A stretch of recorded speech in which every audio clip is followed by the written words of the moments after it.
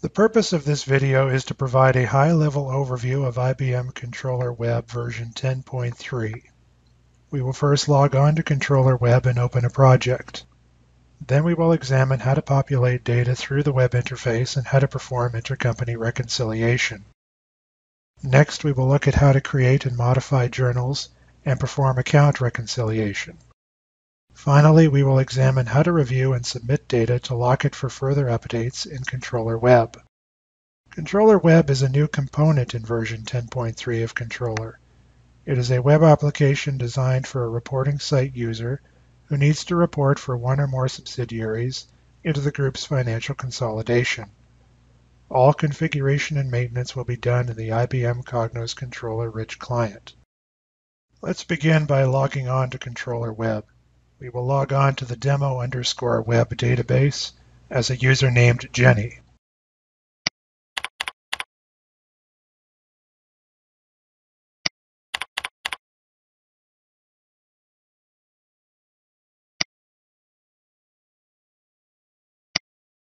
From this panel, we can adjust the settings, export a log file containing user actions, or log out of the system. From here, we can adjust the application language, the content language, and the date and number format used in the application. We can also choose to show the welcome screen when Controller Web first opens. Controller Web allows you to report for one or more subsidiaries into the group's financial consolidation. The setting up and administration is done in the IBM Cognos Controller rich client. To perform reporting site tasks in Controller Web, you must open a project on the landing page, select a company and a submission that you want to work on, populate the forms with data, reconcile intercompany transactions, manage the journals, check the account reconciliation, review your data, and submit your data. Let's now take a closer look at projects. From the landing page, you can choose to work with the currently open projects or all projects. You can also search for a particular project using the search field. Let's look at the 2015-12 Actuals project. You can view all of the companies available to you, or select a specific company for which you want to do the submission. We will view all companies for now. Next, you can click a submission that you want to work on. The status of the submission is indicated by an icon. If the submission has a lock icon, then you can unlock, depending on your rights, the submission by clicking the lock icon. At the bottom of the screen, a calendar shows the deadlines for the submissions. Let's open one of the submissions for one of the companies. The submission opens. IBM Controller Web uses visual indicators for the status of forms, journals, intercompany reconciliation, and account reconciliation. The different steps in the flow are indicated with warnings on the corresponding tab as soon as there is an action necessary. Mandatory actions are displayed in red, and non-mandatory actions are displayed in yellow. For example, the yellow icon with the number 2 on the Intercompany tab indicates that there are two intercompany differences. A light gray icon with a number means a neutral status, such as not applicable. IBM Controller Web shows the important submission dates in the calendar ribbon. Submission dates are set in the IBM Cognos Controller rich client.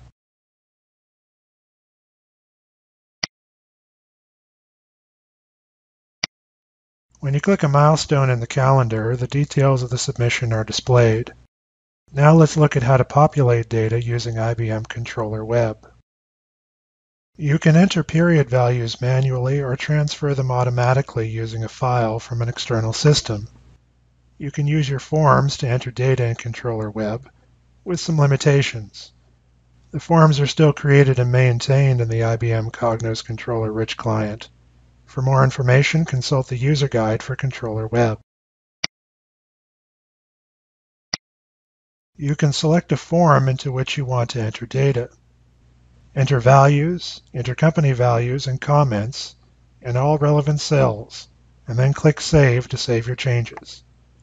A green indicator in a cell means that you can add a comment. A yellow indicator means that a comment has been entered. If the account is an intercompany account, the cell will have a blue marker. In IBM Controller Web, you can import data from external systems, for example, accounting systems. You can import Microsoft Excel spreadsheets and text files. From the Populate tab, you can also see the status of forms. In this example, there are 4 forms in total. 3 have a status of reported, and 1 has a status of missing. You can change the status from missing to not applicable, or from not applicable to missing. Now let's look at Intercompany Reconciliation. With Intercompany Reconciliation in IBM Controller Web, you can reconcile transactions between a company and all the counter companies where intercompany transactions exist. The purpose of intercompany reconciliation is to provide a quick way of tracing differences before consolidation calculations are performed. Amounts in the respective local reporting currencies are translated into your reporting local currency using the currency rates that have been entered for the period in IBM Cognos Controller. The initial view is meant to give an overview of all the differences you have to deal with. There is one record for each combination of counterpart and category. The largest difference is at the start of the list. All categories and all journal types are included. As soon as numbers affecting your reconciliation are changed, for example, your counterpart changes values, then Controller Web updates to reflect the change. Here is a transaction involving the 2510 Cognos Midwest Incorporated counterpart. The My Transactions area shows all existing transactions that are reported by your company and that are included in the calculation of the selected difference. The Counterpart Transactions section shows all existing transactions that are reported by other group companies with your company as counterpart and that are included in the calculation of the selected difference. Amounts in other currencies are translated into your local currency. The Difference section shows the difference between My Transactions and Counterpart Transactions. Now let's look at how to perform intercompany reconciliation. To change your intercompany transactions, click the 3 dots and select a data entry form. The forms available for data entry are determined by the settings of the current submission, which is defined in the Define Submission window in the IBM Cognos Controller Rich Client. Available forms also depend on user rights and linked structures that may have been defined.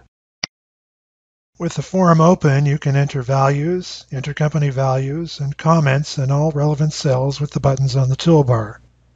If you want to save the data from this submission in a spreadsheet, click Export Data. Click Save to save your changes. Now let's look at using journals to correct and adapt your reported data. Journal types are defined in the IBM Cognos Controller Rich Client. They can be set to read or write mode depending on the user rights settings. Here we can see the journals for the current period. Here we can see an existing journal. From this window you can view and update the debit and credit amounts for each account. You can also add and delete accounts. Click the Post Journal button to save your changes and post the journal. You can also delete the journal from this window. Now let's look at how to add a journal in IBM Controller Web. Note that journals are posted in local currency only, and that all web journals get the copy rule T, temporary, by default.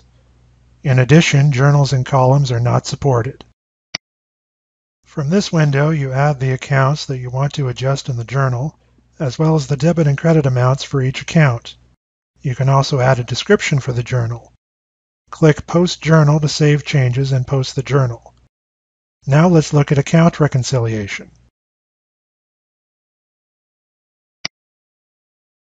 Account reconciliation helps you find any differences that must be fixed before completing the reporting to the submission.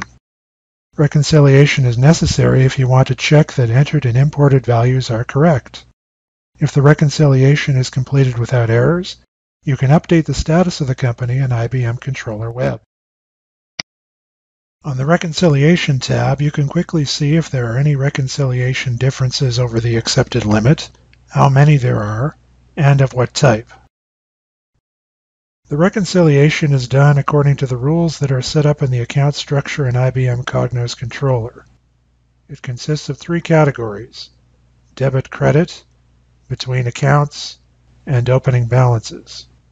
The option Set Status for Submission to Ready after Reconciliation from IBM Cognos Controller is not supported in Controller Web. You must actively submit your company to get a status of Ready. In the debit credit category for this application, we can see that there is a difference of 500. Here we can see that there is a difference of 500 between the net income for the year and net income accounts. From the Reconciliation Details screen, you can click an account or an amount to navigate directly to a data entry form that contains the account. When numbers that affect your reconciliation are changed, the data on the Reconciliation tab updates to reflect that. For example, a change may have been made by importing or manually updating data.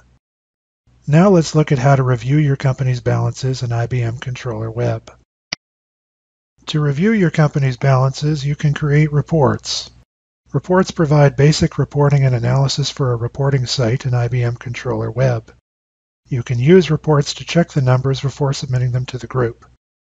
You can create new reports or view existing reports. Here we see an existing report. Report definitions are saved per user. Before we can view the content of the report, we have to select values from the filters.